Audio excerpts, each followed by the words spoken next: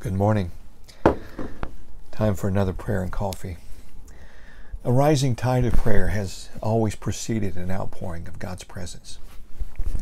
In Acts 1:14, the apostles devoted themselves to prayer as they waited for the outpouring of Holy Spirit.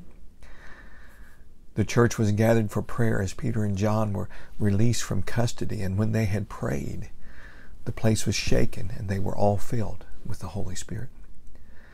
After Paul was blinded by the light that shone around him from heaven in Acts 9, Paul fasted and prayed until Ananias prayed for him, and he was filled with Holy Spirit.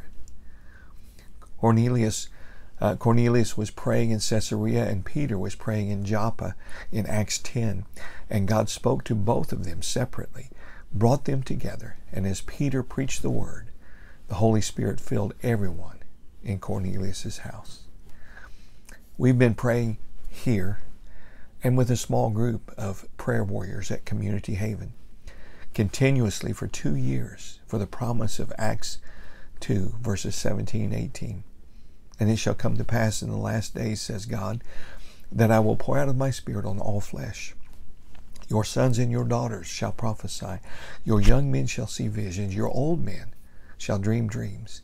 And on my men servants and on my maid servants I will pour out my Spirit in those days, and they shall prophesy. There has been a rising tide of prayer across America, and the outpouring of Holy Spirit is just beginning. But it is beginning. Let's pray. Father, I receive you fresh today. I receive your divine life in me today. I receive your kingdom come and your will be done on earth as it is in heaven. And I arise to trust in you with all my heart. I pray that you would unite my heart to your heart. Jesus, I ask you would break every limit in what we've placed on what you can do and how you can do it.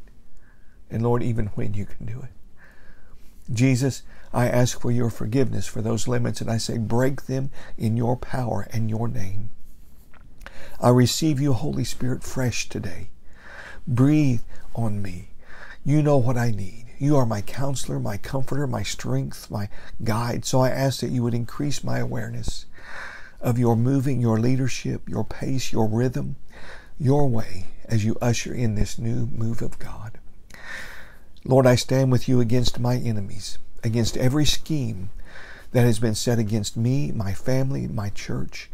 Show me the warfare set against me, and in your authority I stand against it by your power and through your life, your name. I take my stand with you, and I say it stops now in the authority of Jesus Christ.